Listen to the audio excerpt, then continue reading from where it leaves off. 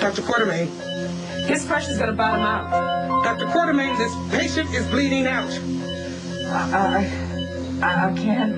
His artery needs to be clamped now. Do it. Losing him. Not if I can help it. Go and get a surgeon in here now.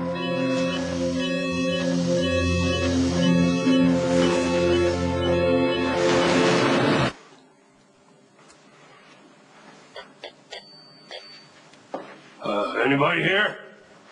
Welcome home. Oh, this ain't home. This is just a place I crashed for a while. Well, I suggest you find a way to make it your own. You're going to be here quite a while. I love it when you get all aggressive and dominant. See, I was right the first time. This is heaven.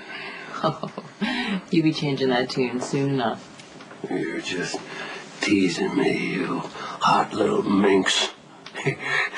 There's no way this could turn into hell. And 3, 2, 1. Stop it! Stop it now! You rat-faced brat, it's mine! No, stop it! Give it to me! No! Get off of it! It's mine! I'm telling you! Hi, Dad! Honey, come on downstairs.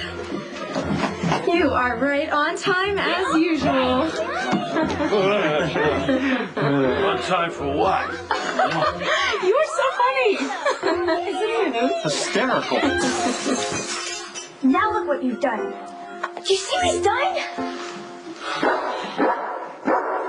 Better strap it nice and tight. This ride's just pulled out. As you know, we've been holding off on the shipments until we get a better handle on those cars. Now that he's been committed, it's business as usual, but I want you to supervise everything. If you see anything that doesn't seem right, you let me know. You got it, boss. It's a nice tie. Thanks.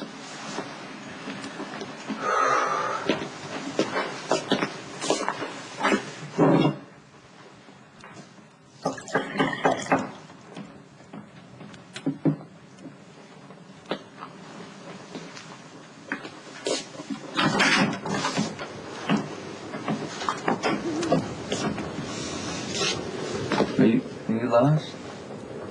Literally or figuratively? Well, I'm just kind of surprised to see you because I didn't think I'd see you for a little while at least. You didn't finish our conversation. Mind if I come in?